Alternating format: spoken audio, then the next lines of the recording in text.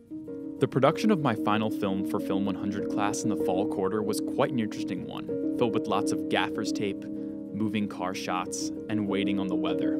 But it had all finally paid off as I had finished a very solid rough cut of the short film and was able to leave that final class critique feeling relieved and humbled by my classmates' positive feedback. I stepped back in hopes of returning to the timeline with fresh eyes and a relaxed mind so that I could apply the finishing touches.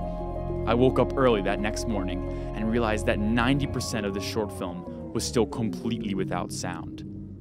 I mean, dead silent.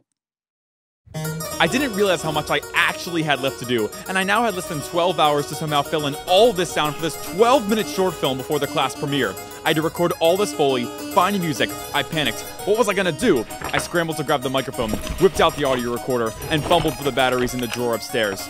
I vigorously watched, studied, examined, and analyzed the playback of each scene and tried my best to recreate the sounds to accurately match the footage. I was at the mercy of each pen stroke, every footstep, the friction of fabric, and every phone buzz. I needed some more help to record the rest of these sounds. So I telephoned my friend Brendan, asking him to come help as a sound recordist. He graciously came to my assistance, and we spent the next hour getting sounds of the car racing down the street, the car pulling into the driveway, the engine revving, a car door slamming, and footsteps running on the asphalt.